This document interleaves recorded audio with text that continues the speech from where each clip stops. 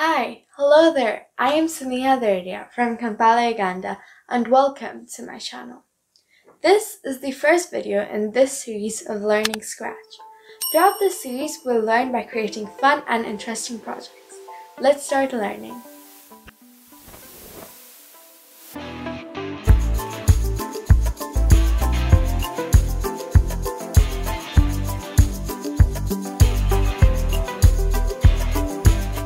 With Scratch, you can program your own interactive stories, games, and animations, and share your creations with the online community. Scratch helps young people to learn to think creatively, reason systematically, and work collaboratively. The ability to code computer programs is an important part of literacy in today's society. When people learn to code with Scratch, they learn important strategies for solving problems, communicating ideas, and designing projects. Scratch was created by the Lifelong Kindergarten Group at MIT Media Lab and is available for free download at the Scratch website. Now let's go to the computer and explore more about Scratch. Now let's go to the Scratch website. It should be displayed on your screen and I'll put the link in the description as well. Now let's click Join Scratch. It will ask you for the username. I'll put Shona YT, which I'll use throughout this series. Type in your password.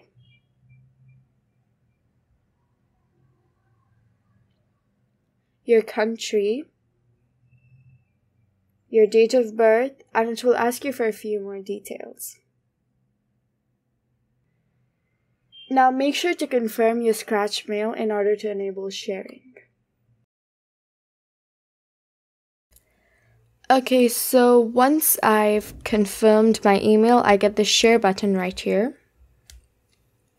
Now let's go to the elements of Scratch. We have four main elements of Scratch, that is the stage, the sprites, the script, and the programming palette. So the stage is similar to the stage in a play. This is where everything will take place. And the stage can do different backgrounds, which we call backdrops in Scratch, just like in a play. And all your selected backdrops, or backgrounds you may call them, will be displayed in this tab right here. Now to the sprites. The sprites are basically the actors or the main characters of the project. These sprites are programmed to do something in Scratch. Now you can add sprites from the Scratch library. You can move them around, also delete or hide sprites. So the script. So this is what tells the actors what to say or do, and each sprite is programmed with a script. So here I'm just making a small script, a small sample script.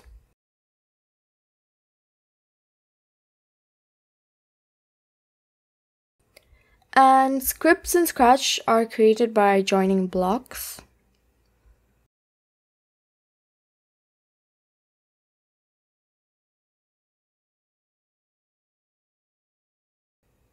Now to delete a script, you can just drag and drop it onto the programming palette. And the programming palette is basically the elements used to program the sprite to do or say something. And these sprites must be programmed to carry out every function you want them to perform. And now let's just get a quick overview of the game we're going to create in Scratch. So basically we're going to have a character and an obstacle from both on opposite ends. And our character will be able to jump when the space key is pressed. And the obstacles will keep on coming every 1.6 seconds from the right to the left. This is just basically using X and Y for movement. Now let's start coding our game. I'm first going to delete the sprite that we have. And I'm going to choose a backdrop from the Scratch library. I'm choosing this blue sky. You can choose any you like.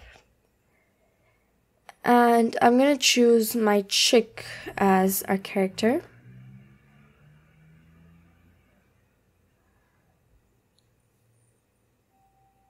Well, because it's a chick and we said, now we agreed, coronavirus will come in as our obstacle. So let's just choose a human instead. I'm choosing this Avery walking to give a walking animation. So a sprite has costumes, and all of them will be displayed in this costumes tab right here. So Avery basically has 4 costumes, which are Avery walking A, Avery walking B, Avery walking C, Avery walking D. So these are to create a walking animation. Now let's start coding. So first, what we're going to do is create a walking animation. And from this looks tab, I'm going to get this switch costume to Avery walking A block. It's going to make it a little bit big so that it's visible. And from control, I'm going to get a wait block, and I'm going to wait 0.16 seconds. And what I'm going to do is I'm going to go to the top block, and I'm going to right click and duplicate and paste it under the wait. And I'm going to go to the top block and duplicate these 2. So basically we have 4 of the 2 blocks, 4 pairs of the blocks. Now we're going to switch Avery walking B, Avery walking C, and D. Now what we're going to do is from the controls section. Okay, so from the control section, I'm going to get a forever loop because we want this to be done forever. Just going to click and see what happens. So now let's get a forever loop. And I'm going to get this if-then condition. And from operators, we're going to get this not. So we only want this to happen if the space key is not pressed. So from sensing, I'm going to get key space pressed. So our code basically reads forever. If not key space pressed, then we want this code to run. And from the events, I'm going to get a when green flag clicked header block.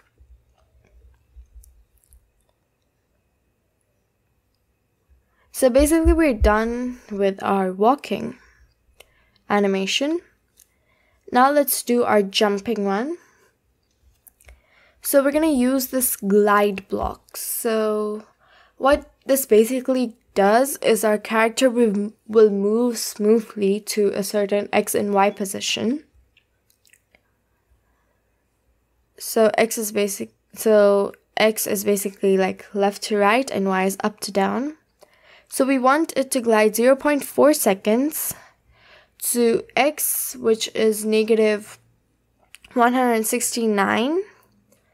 And the only thing that's going to change in our jumping animation is the Y position. So Y I've put 20, and we're going to get another glide block.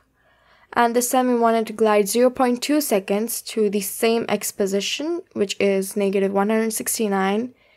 And Y, we want its original position, which is going to be negative 70.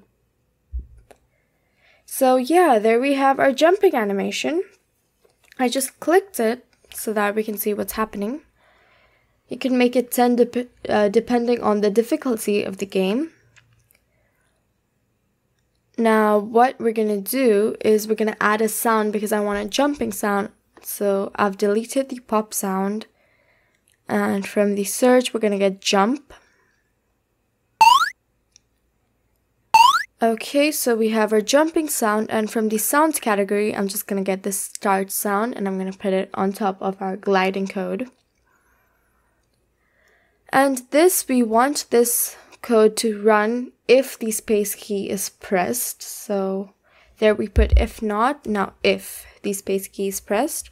So from control, I'm going to get this if-then condition, and from sensing, I'm going to get key space pressed. So basically, if it senses that the key space is pressed, then it will run this code. Now we want this to check forever, and that is because it will check for like 0.1 seconds and will stop the script because it is not because it will sense that, yeah, the space key is not pressed. But we wanted to keep on repeating the same thing until the game stops. So we've grabbed a forever loop, and what we're going to do is we're going to get a when green flag clicked header block. So what happens is when two scripts start with the same header block, they execute parallelly. Okay, so from motion, I'm going to get this go to. That's our original position, which is there. Yeah, so basically we're done with our walking and jumping code for our character. I'm just going to test what we've done. Okay, so she's walking and she's jumping. That's great. Now let's program our obstacles. So we've used backdrops, sounds, and sprites from the library of Scratch. Now this time let's upload a custom sprite from the file. I'm just going to hover over this choose a sprite button, and I'm going to go to the very top and I get upload a sprite. And here we have this corona that we're going to use. Looks very scary. Now it's pretty big, so we're going to reduce its size. I made it 20 and now it's small. Make sure to keep this in mind. Your obstacle should be smaller than your character. And I'm just gonna check if Avery is jumping above the obstacle. So I've just placed it. She is, but it seems like part of her legs is touching the obstacle. So I'm just gonna reduce the size of the corona, take it a little down. And yes, now she jumps above. Now we're going to put it to the right edge of the screen and start programming our obstacle. So when green flag clicks, for motion, we want our obstacle to go to a certain X and Y position, which in my case, which would be 237 and negative 147. Okay, so from control, I'm going to get a forever loop. And forever, it's going to wait 1.6 seconds.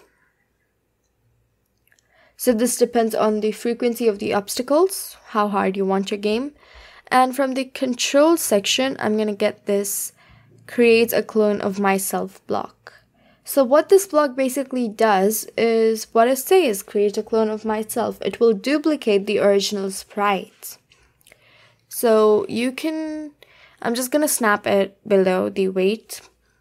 And in this create a clone of myself, you can create a clone of other sprites from some other sprite. As you can see, it says Avery walking in the drop down.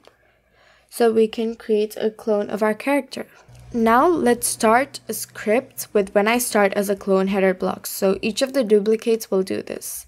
We want it to glide 1.6 seconds to the left edge of the screen, which in this case would be negative 237 for the X, and Y will be constant, which is negative 147. And from the control, I'm going to get this delete this clone. And yeah, basically that's what we've done. Now let us make our obstacles rotate. It's going to be very, very fun. So I'm going to get this when green flag clicked block. So these two scripts of when green flag clicked will be executed parallelly. And inside a forever loop, I'm going to get this turn 15 degrees. So as you can see, when I click that block, our obstacle or corona is turning 15 degrees towards the right. Now we want it to wait for a very, very short amount of time, which is 0.01 seconds, 100th of a second. Now I'm just going to duplicate this because we also want our clones to rotate to make the game more fun and appealing. So I'm going to start with when I start as a clone header block. So basically that is it for programming our obstacles. Now we don't have any such code saying if it's touching corona then stop all. Now we're going to create that that code in Avery Walking. In this forever if key space pressed. Below that, in the forever loop, I'm going to get another if then condition. And sensing, I'm going to get touching mouse pointer. Now from the drop down, I'm going to get corona. So if it's touching corona, then from the control, we want to stop all. And that will be the end of the game. Now let's just play and see what we've done till now. Okay, so this is pretty fun. So I'm enjoying. Now, I intentionally did that. Now, to make it more interesting, let's have score. So score is basically we're going to make a variable of score. So variables are the placeholders for changeable values. These values can be either numbers or text. So I've created a variable score, and make sure it's visible on your screen. And make sure you had it for all sprites. And now what I'm going to do is in this, when I start as a clone and this when green flag clicked is where I'm going to change the variable. So when green flag clicked in corona, I'm going to set score to 0. And when I start as a clone, before this clone is deleted, I'm going to change the score by 1. So you can see as I click this block, our score changes. And well, yeah, basically that's our game. When green flag clicked, the score is 0. And as I jump, it increases. So this is a very, very fun game. Now, of course, you can do a lot of modifications to this. You can increase or decrease the jumping time to your liking. And you can make the obstacles come faster, or you can make the obstacle speed change when the score is at a certain point. So you can play around with this as much as you want. And like this is the basic one we've created. Now let's just share this project. So first I'm gonna save. You can save it to your computer, but what I'm gonna do is, because I have the share button, I'm gonna share. Let's just click on it. And basically, yes, you have shared it. Now you can change the title, which I'm gonna do. And other people can give comments and also remix. So you can give instructions. I'm just gonna type in press space key to jump, avoid the coronavirus. And now I'm just gonna type in good luck. Notes and credits, I'm gonna put Shona YT.